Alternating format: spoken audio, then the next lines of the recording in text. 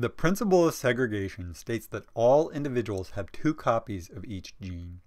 When an individual reproduces, it passes one copy to each of its offspring.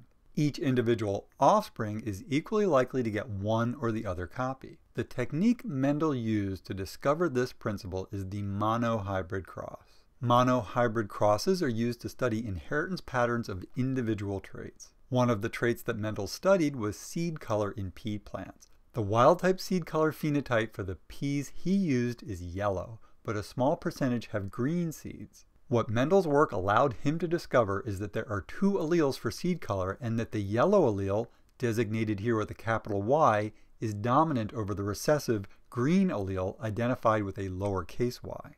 With two alleles, there are three possible genotypes. Since the yellow allele is dominant, the homozygous dominant and heterozygous genotypes both have the dominant yellow phenotype, and only the homozygous recessive individuals have green seeds. The common way to demonstrate the principle of segregation with monohybrid crosses involves crossing two individuals that are known to be true breeding for distinct phenotypes of a trait like seed color. True breeding is just another way to say that they are homozygous at that genetic locus.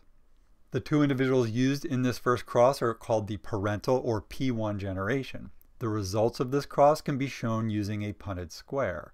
The Punnett square shows that the true breeding yellow parent gives a yellow allele to all of the offspring, and the true breeding green parent gives a green allele to all of the offspring. Since the yellow allele is dominant, the entire next generation will be heterozygous and exhibit the yellow phenotype. The product of this first cross is called the filial or F1 generation.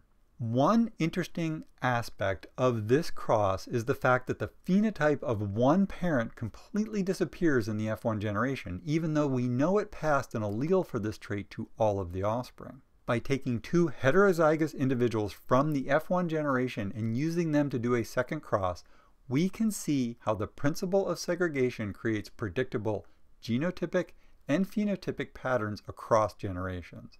The offspring of the F1 generation is called the F2 generation. Each parent gives 50% of the offspring a yellow allele and 50% a green allele. Since these alleles recombine randomly in the next generation, 25% of the offspring will be homozygous dominant, 50% will be heterozygous, and the final 25% will be homozygous recessive, giving a genotypic ratio of 1 to 2 to 1 and a 3 to 1 phenotypic ratio.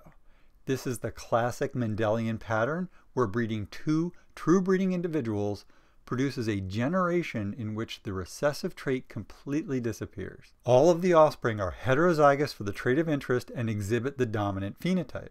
Performing a second cross with individuals from this group produces a third generation in which the mutant phenotype reappears in a ratio of 3 wild-type individuals for every 1 mutant, with the underlying genotypic ratio in this generation being 1 to 2 to 1.